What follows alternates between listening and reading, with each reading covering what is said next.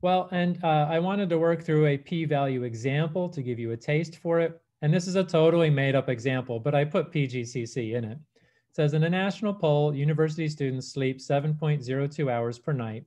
In a poll of 202 students conducted at PGCC, students reported sleeping 6.90 hours, plus or minus 0.84 hours.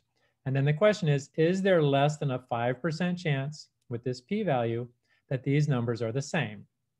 And if you look at these two numbers and their standard deviations plotted here, they're very close to each other. But when you have a population of 200 or a large number of students, you get to use, instead of the standard deviation, you get to use something called the standard error. And this is number Z that we're going to calculate is going to end up being the number of standard errors from the national average. So even though these two numbers are very close to each other and their standard deviations overlap, there's a way to tell that even if these two numbers are statistically different. All right, and then I've defined my standard error. It's the standard deviation divided by the square root of the number of data points. So divided by the square root of 202 here. Anyway, so we'll go on. Same question. Here's our calculation for Z that says we are 2.03 standard errors from the average. And the negative sign just means since it's 6.9, it's lower than the number. So we're less than 2 standard errors away. And here's the source for this example that I'm using, by the way.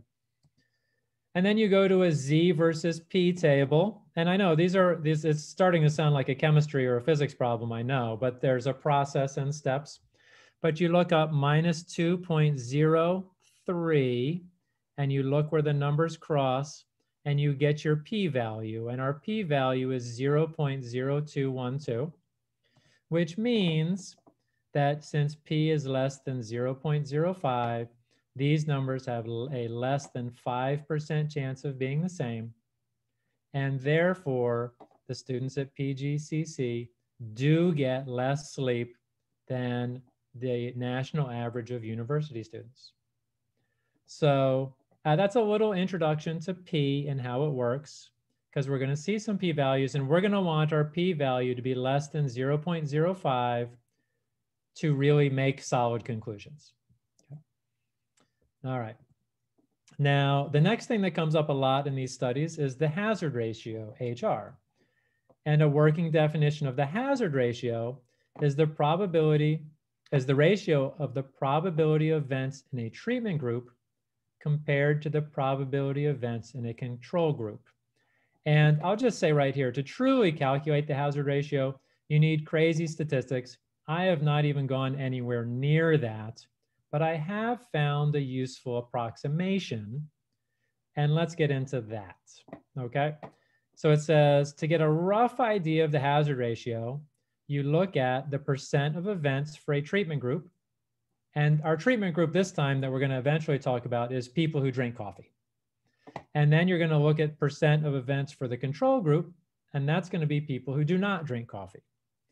And so, for example, if you have some subjects and there's a certain number get heart failure over a 10-year period, and you calculate the percent, that's going to be the percent that goes in the bottom down here.